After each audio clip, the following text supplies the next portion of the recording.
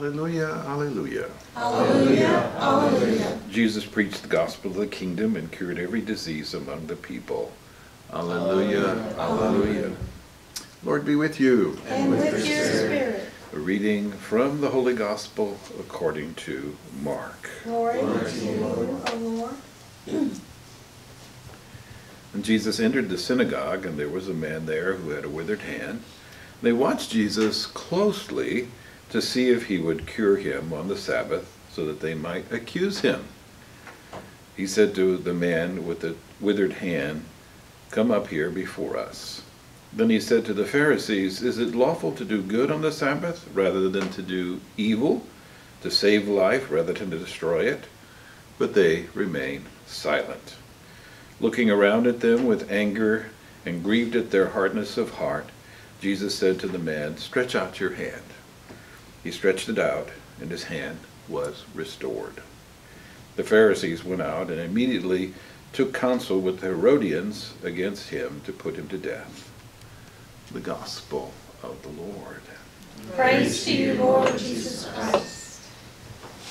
It's always quite an amazing moment when we picture Jesus entering a synagogue, and there are those in the synagogue that are waiting for him to do a miracle so that they can accuse him of doing something wrong on the Sabbath.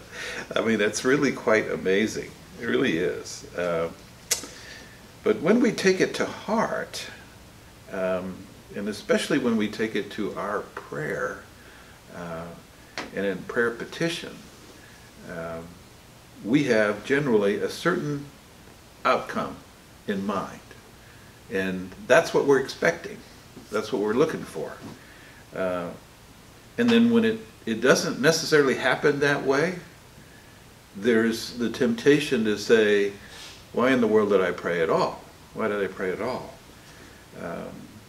Whereas really the expectation of God working a miracle in our lives really needs to be present every moment of every day.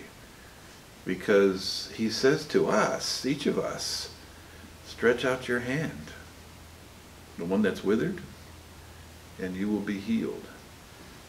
In a similar way, no matter what it is the Lord Jesus who approaches us and simply says to us, trust me, I'm there for you. Let's enter this Eucharist now as we receive his body and blood, which is truly the miracle of himself, him giving himself to us personally.